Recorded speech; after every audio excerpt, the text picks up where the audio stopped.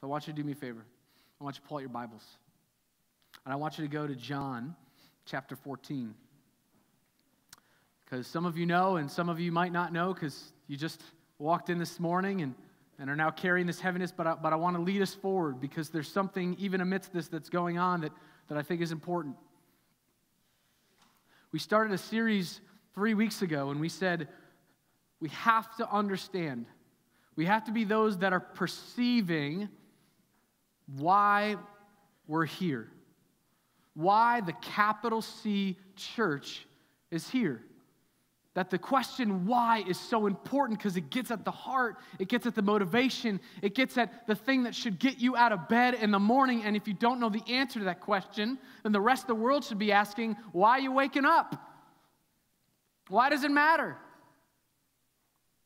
In the capital C church, we took 3 weeks and walked through, and it's not exhaustive by any means, but it's at least some pillars in the road that we can say, okay, if that's true, then there's some implications. And we started and we said, okay, why are we here? Paul says in 1 Corinthians 9, to save some by any means, no matter what it takes. We'll be so other-minded that it doesn't matter who I am, that I'll become what I need to become, that I can save some. And the week after that, we talked about the spiritual warfare, that there is a war raging, and we are called to wage war, not like the world wages war, but we are to stand. We are to know what we stand for and know what posture we are to stand in. That is why we are here, to wage that battle. What we just did, well, this is not how the world wages battle. This is how we wage battle. Concerted, spiritual, believing, concerted prayer. And then we continued forward last week and asked the question that we will continue to ask is, are we called to be missional or just to do missions? And wrestling with, is the call of God, the missio Dei, as we used that language last week, the mission of God. If he is by nature missional, then shouldn't we be? Shouldn't we stop with the checklist and we did church today, so now we can go do life? Or are we to be missional in our very DNA? That everything that we are and everything that we do should have the mission of God, the movement of God at its roots and at its core. So then we take another step, because those are great and those are really powerful things for us to breathe in, but it has to get local at some point. So what is Providence doing here? What is Providence United Methodist doing here at the corner of Sharon, Amity, and Providence, primo location? What are we doing here? Why are we here? And several years ago, our church council went through a very long, rigorous process to come up with what we deemed our vision statement, the things that we would see visioning out of our mission. And it was loving God, worshiping boldly, and changing lives. So my question to that and a question to us is, well, what does that mean? What does that mean for us to be about that? So that's what we're going to do for the next 3 weeks, is to get very local. And the message this morning is very, very simple, so don't miss it. But it's going to come out of John chapter 14, verses 15 through 21. Hopefully you've had time to get there, but I want to give you this leading thought. I try to do this sometimes just to give us a strand, right? So this is a leading thought that even as we prayed this morning, even as I was thinking about this week, I think is really, really important. Maybe one of the biggest answers to a question that we can have. Leading thought is this. Our love for God, when we talk about loving God, our love for God should not be a descriptive word with adjectives. It should be a directive with implications. So let's now look at the scripture. If you've had a moment to get there, John 14, I'm going to read you about 6 verses, starting in verse 15. Jesus says, if you love me, you'll keep my commandments.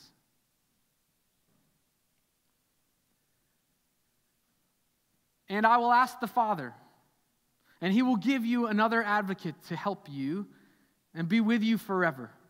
The Spirit of truth. The world cannot accept him because it neither sees him or knows him, but you know him, for he lives with you and will be in you. I will not leave you as orphans. I will come to you. Before long, the world will not see me anymore, but you will see me because I live, and you also will live. On that day, you will realize that I am in my Father, and you are in me, and I am in you. Whoever has my commandments and keeps them is the one who loves me. The one who loves me will be loved by my Father, and I too will love them and show myself to them. Let's prep our hearts real quick. Let's pray just one more time. Get our heads right. Father, a big morning, a heavy morning, but your word pierces darkness. It's a double-edged sword, man. That thing cuts and brings light. So give us that light this morning. We ask you to come and speak through the power of your Holy Spirit.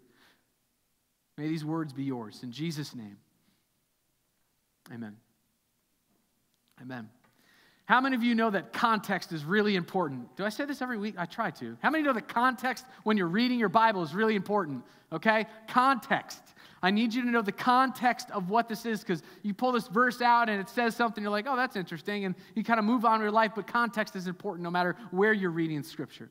Okay, this piece of Scripture, this chapter of John is in the midst of what's known as the farewell discourse of Jesus. Chapters 14 through 17 of John is Jesus' farewell speech, time that he has with his disciples, because in just a few chapters, he's about to be betrayed, he's about to go to the cross, and in this time are some of the most richest pieces of Scripture. All of chapter 17 is a prayer. Okay, you think I pray a lot. Jesus took a chapter of the Bible and said, let me show you, let me pray something over you that's going to echo and echo and echo and echo and echo. Because it's not just a prayer for the 12 guys seated around, or however many were sitting in that room. It was for all who would one day believe. And so in the midst of that, in chapter 15, he lays out something pretty significant. And if you think about it, Jesus has been loving and living and caring and teaching and preaching and showing these 12 disciples and hundreds more, but with these very specific ones, living life for 3 years, and he's just told them he's leaving. I love you. I've been with you, but I'm leaving. And the disciples are like freaking out. I mean, wouldn't you? I mean, knowing what you know about Jesus, you're like, dude, Jesus, you're like 33, bro. Like, you got time. You ain't going anywhere. In their brains, there's fear, there's anxiety. There's, well, what are we going to do now? What are we going to do now? What are we going to be called to do upon your departure? Because we're not you. We don't know how to do this. We're watching you. We're trying to learn. But obviously, as we know, looking backwards, man, they messed up everywhere.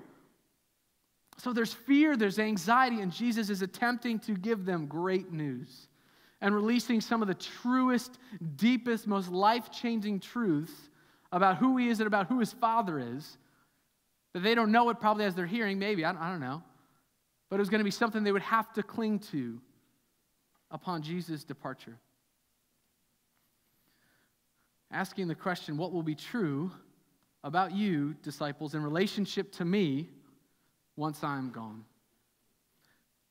Okay, so then we got to unpackage this text. And I'm going to focus really intently on verse 15, and the rest kind of unpackages it, but really intently on that first verse. So if you have your Bible, keep looking back at it, okay? I didn't just want to read you one verse and go there. I want you to see it in its context. Well, what does he say? He says, if. Say if. If you love me. Has anyone ever started a sentence like that with you? Spouses, you ever say that to your husband, or husbands, you ever say that to your wife? It's not good. Because if you loved me, I don't know if that laundry would be undone over there. Hey, if you loved me, you'd let me go get my nails done, right? If you loved me. It's a conditional, it's a condition setting. All right, he's starting this thing, right? What's interesting is if you think about the audience that he's saying this to his disciples, which have kind of followed him, have kind of done some incredible things, even to show up to this point, what's going on.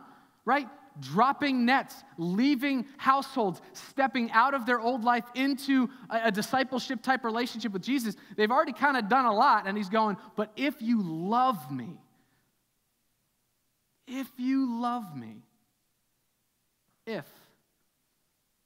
then there's going to be some implications.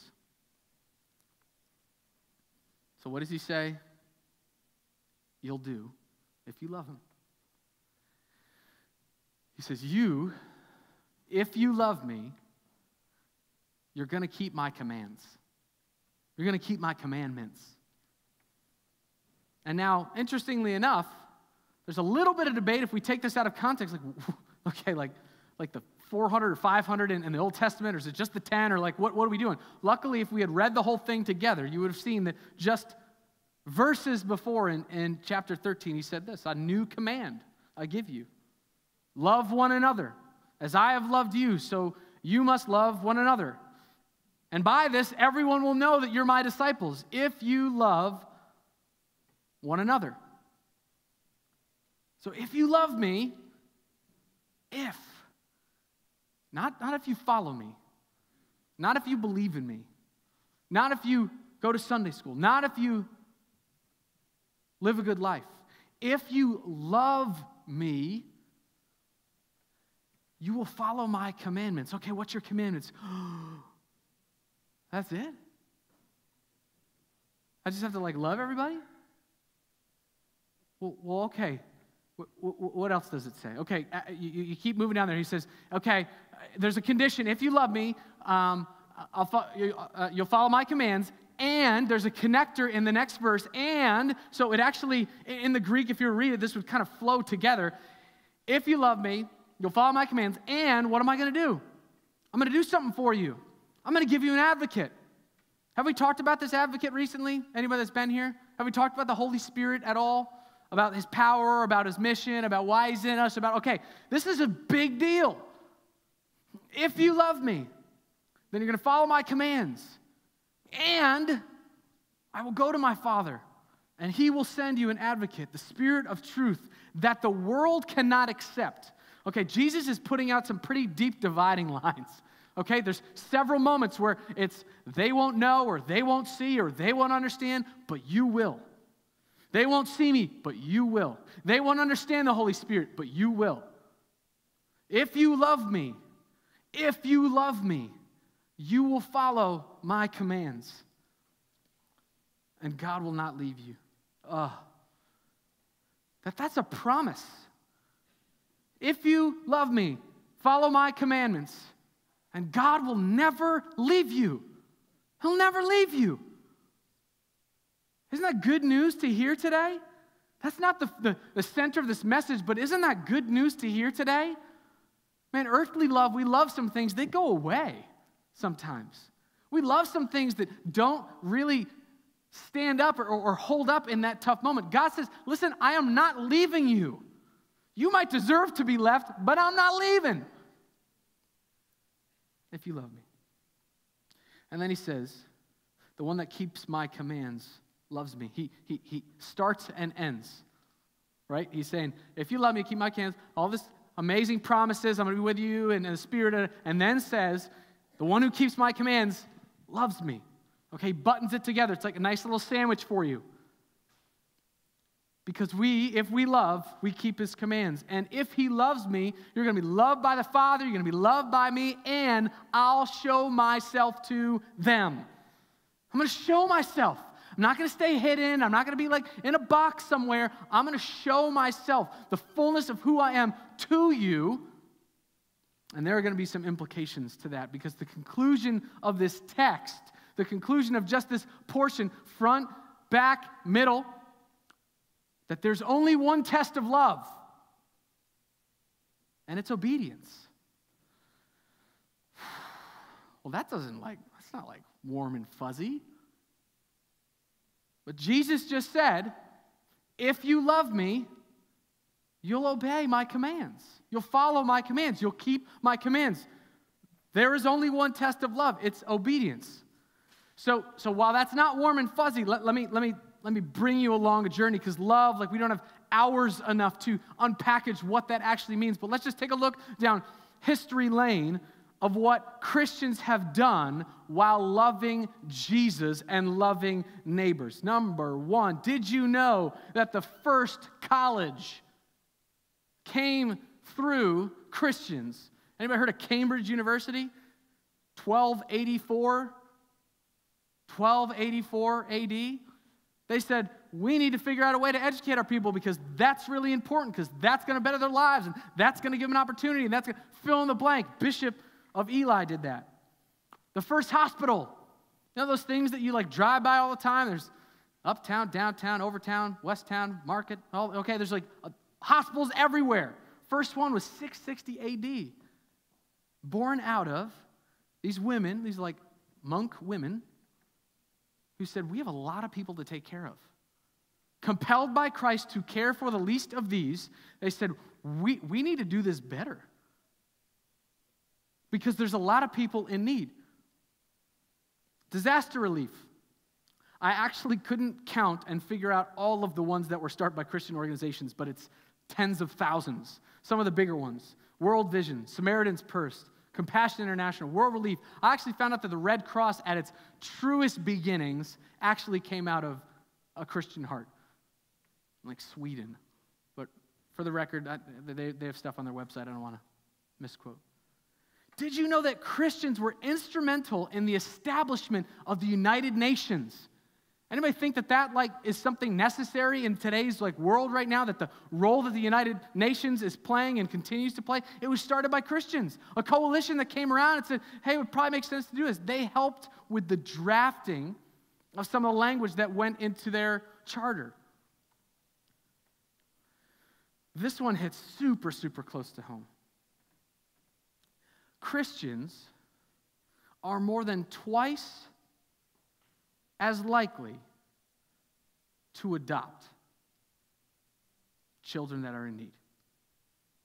Christians are more than twice as likely to adopt those that are in need. You know how I know? Because there was a Barna study done in like 2012 that the national average was about 2%. 2% of Americans, just broad-based. But 5%, I know that at 5% in our brains, like, that's not a lot. That's more than double the national average. Do you know why? Do you know why Christians feel compelled to adopt? James 1:27. Religion that God our Father, and this is like, Jesus' brother, James. Religion that God our Father accepts as pure and faultless is this, to look after orphans and widows in their distress and keep to oneself from being polluted by the world. Compelled by the love of Christ that they've received, Christians across the nation, 5% of those polled versus 2% that don't, more than double said we need to care for those who can't care for themselves. So we're going to adopt. And I told you even last week, I didn't even know this statistic last week, and I told you a week and a bit ago, we hung out with a family that's doubling the amount of kids in their family. They have two, they're adopting two from Uganda because they said, compelled by the love that we have and have received, we're going to do this. So, if I were to return to the leading thought, our love for God should not be a descriptive word with adjectives. It should be a directive with implications. So what does that mean?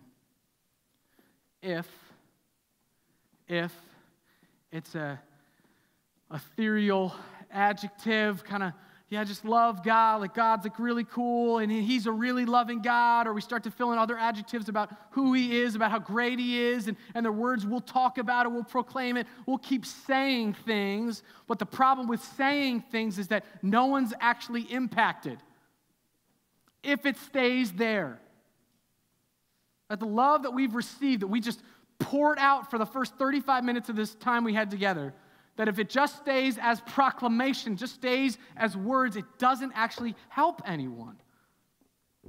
In fact, if, though, it's a directive with implications, then that means that I have the Holy Spirit within me. That means that I'm not alone, that I'm taking those promises, I'm owning those promises in Scripture that I love Jesus, I love God, and I'm going to follow His commandments, so He's with me, I'm full of the Holy Spirit. Jesus has shown Himself to me, shown Himself to be real, tangible, in love with me, pursuant of my heart, pursuant of the hearts of those that are around me. Well, eventually that truth is going to impact everything that I do.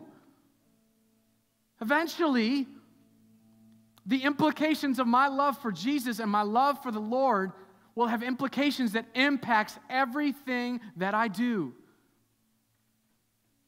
What I'm saying is, the world will be a better place because I loved Jesus. Even if it's one person. Even if it's one person, I'm okay with that.